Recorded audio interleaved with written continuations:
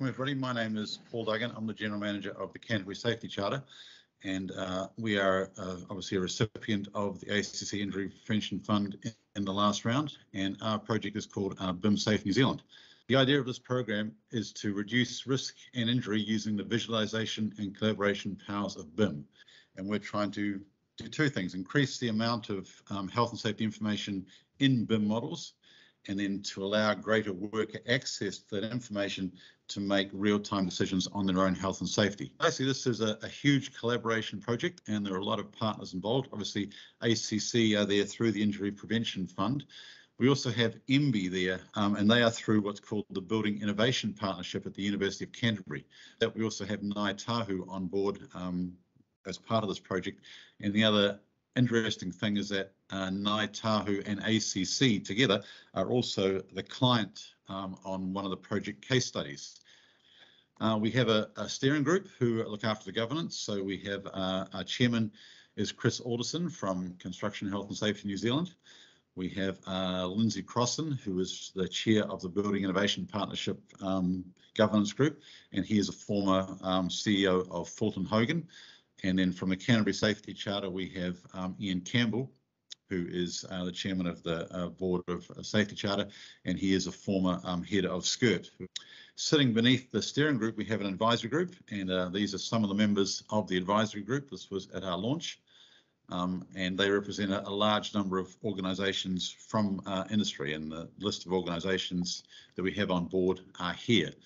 So, so basically the advisory group is responsible for the management of the project along with the Canterbury Safety Charter, and I am the project lead.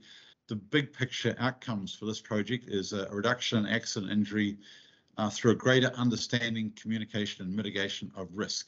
And obviously what Dan talked about was a change in stakeholder behaviour, and this is throughout a facility's life cycles. This is from not just the construction phase, this is starting at the design phase, all the way through construction, through to use and maintenance, and then finally the demolition. So all of that whole life cycle we can influence through the BIM model. The outputs of this project, this is the things we're trying to come up with at the end, is we're trying to produce the best practice guidelines for integrating health and safety into BIM models. We're going to have video and online resources to support these guidelines, and then we're going to do a nationwide roadshow once we launch the guidelines to educate the industry. The other project outputs, we're doing an international literature review, which we've done, and we're going to do 6 research papers on BIMSafe for design, for construction, procurement, civil works, structural works, and subtrades. So the project is a 3-year project. We have 3 work streams. Number 1 is the best practice guidelines. That will be basically writing, editing, reviewing, and then publishing the best practice guidelines for New Zealand. To support the guidelines, we have a case study. So the guidelines will be trialled during an actual construction project, and then that will feed back into the final version of the guidelines. So any wrinkles we can sort of iron out along the way, and then they can help write it going forward. And then finally, our knowledge transfer and extension plan, where we will basically raise awareness and push this out into industry. But as Dan was saying, we've already started this in terms of raising awareness. We have a social media platform, we have a website, and we've had probably 12 media articles published about the project to date. We start with, what is BIM? So BIM is Building Information Modelling.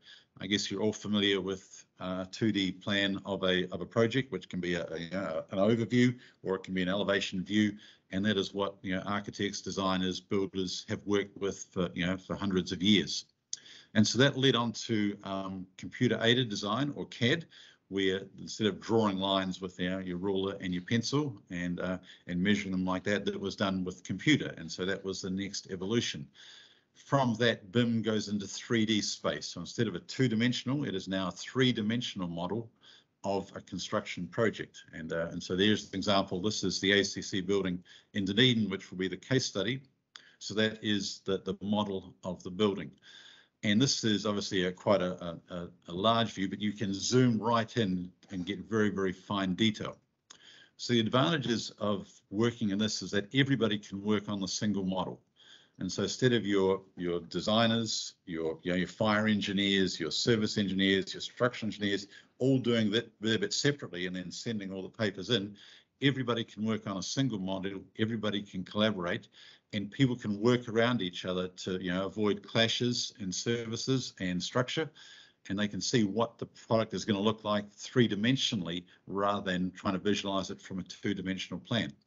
So the twin things that we're trying to do is to use BIM are its visualization powers, so it gives a 3D picture, you know, making it real rather than on a plan, and also the ability for a whole lot of people to collaborate on the model at a single time. And this has huge benefits from a health and safety perspective for the way that risks can be mitigated and looked at and managed in real time.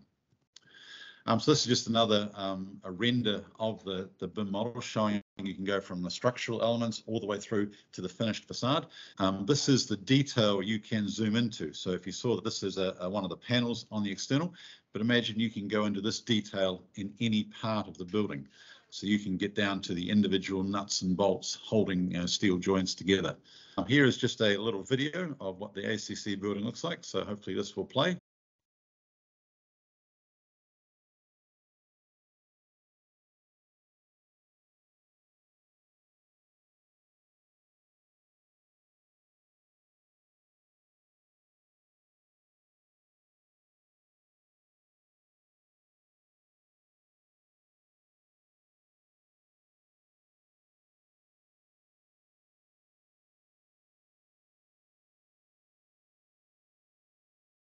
The advantages of using a BIM model for a construction project is that it becomes a single source of truth, so that all the information about the building, design, construction, demolition even, can be stored within the model. So at its core, a BIM model is just data, and you can put in different types of data into that model and have it stored in the model, being it health and safety information, being it, you know, construction detail, being looking at a space. So the other thing is that it's a collaboration tool that many people can sit around and look at something specifically and have their input into it, you know, before anything actually has started. So this is just in the planning phase. You can have the designers, you can have the contractors, you can have the health and safety managers looking at the model and giving their input. So you can have all those decisions made from people that actually have to do the work. And so you're able to have that conversation before anything started rather than, you know, at the time of construction. And then obviously you can communicate risks and you can see the risks, train them and have them look at the risks without exposing them to the risks. So you can say, here is the safe way to do this work, and take them through step by step, enabling them to visualize it before you actually start and take them through the process. Here is an example of, this is from our model. This is the some health and safety information that can be put into a BIM model, and obviously it's just in the form of a spreadsheet. Well, the client has come and said, these are the risks that we perceive on the site at the moment, and so this stuff can be talked through with the designers, and then those risks mitigated at the design stage. Now, traditionally, this information in a CAD time would be basically put in a big file folder, and then it would be transferred through to the main contractor for them to deal with. And so it's very easy for the health and safety information to get lost within the reams of paperwork that would go with the 2D plans. And so being able to have this stored within the model, you can access all these decisions, all these mitigations within the model itself. This is some of the other stuff you can do within the model. You can put these little, if you like, pins or breadcrumbs. You can say, here is a particular hazard that can be flagged and identified.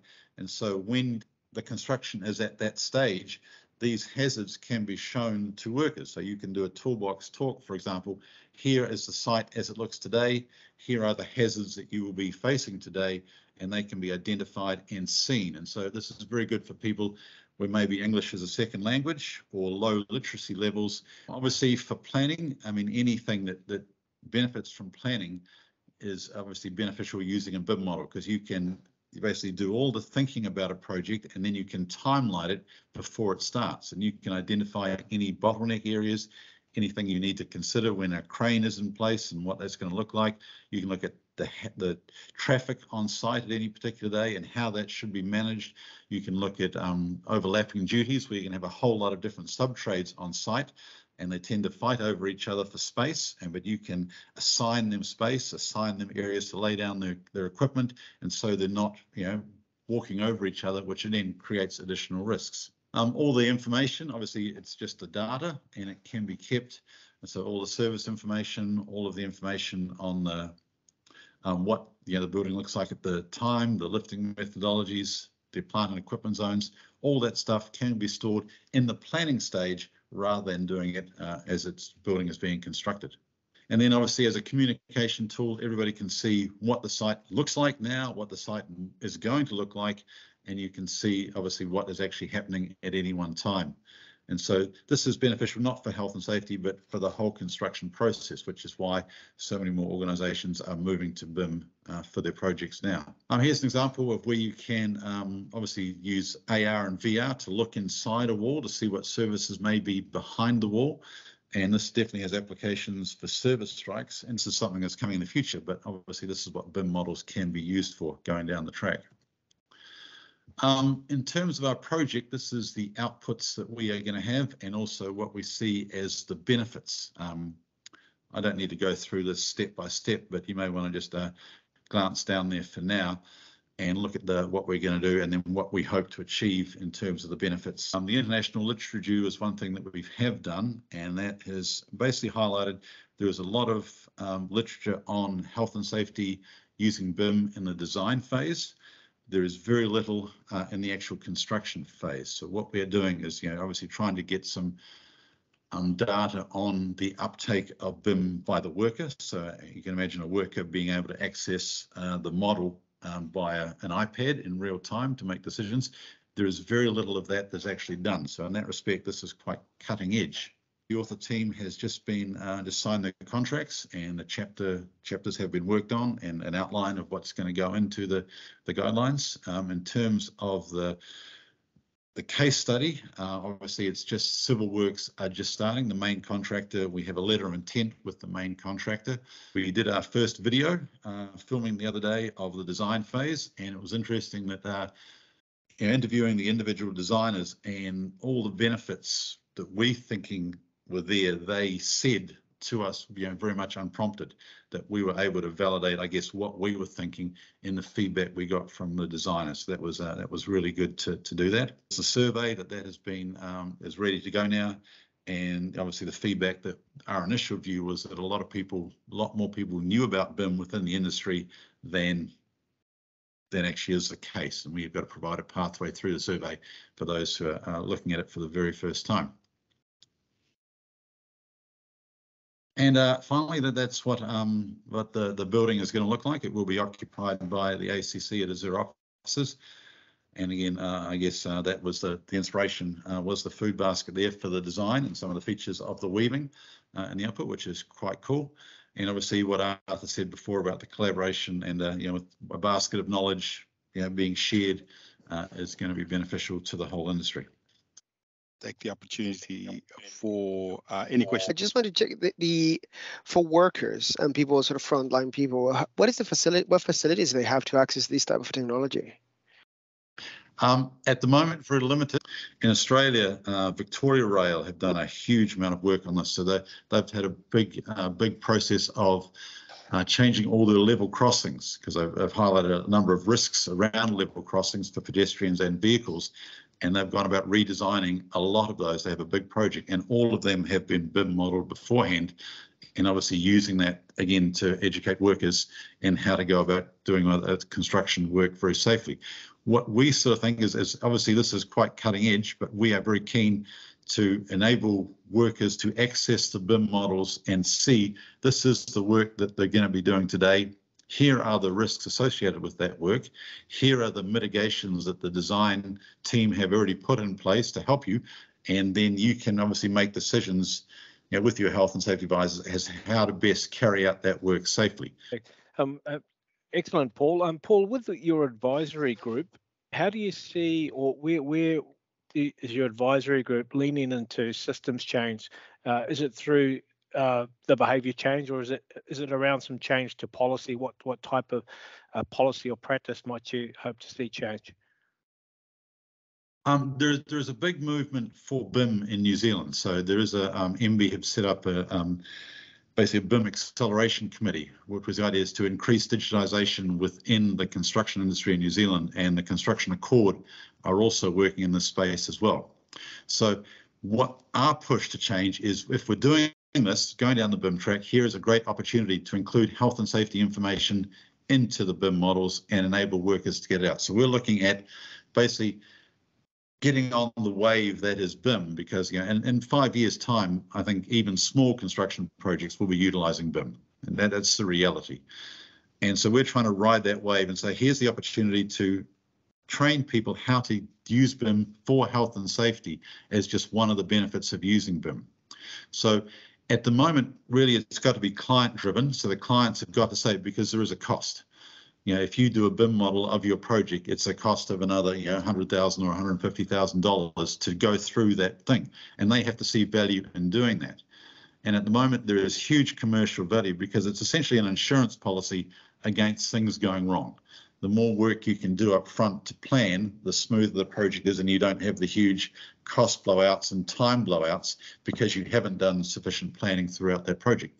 And especially with the number of design and build projects now that an early main contractor engagement, because you want the contractor to be sitting on the design as well, because they've got to build it rather than just giving them the plans and saying, go ahead and build it. So all those things are becoming normalized. So we're trying to hop on that and say, while you're doing that, here's an opportunity to really improve health and safety outcomes. Designers are very well versed in health and safety by design. And part of the 2015 legislation says you must design things safely, they must be able to be built safely, and you must be able to take them down safely.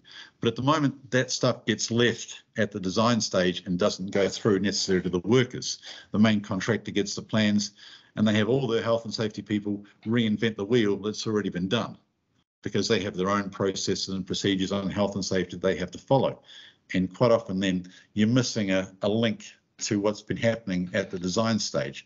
So getting your health and safety people from the contractor into the design room, getting the people who are going to maintain the buildings into the design room, is that collaboration part that we're trying to facilitate. The indicators we want are basically organisations specifying the use of the health and safety guidelines as part of the BIM process.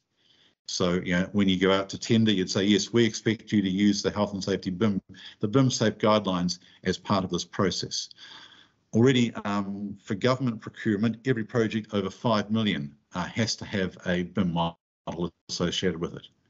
That we hope the government will pick this up through MB and say, here's another opportunity to further embed this. And our hope is that it becomes normal. This is just the way of doing business now, is utilising, the 3D model space as a way of collaborating on health and safety and communicating the risks better to workers.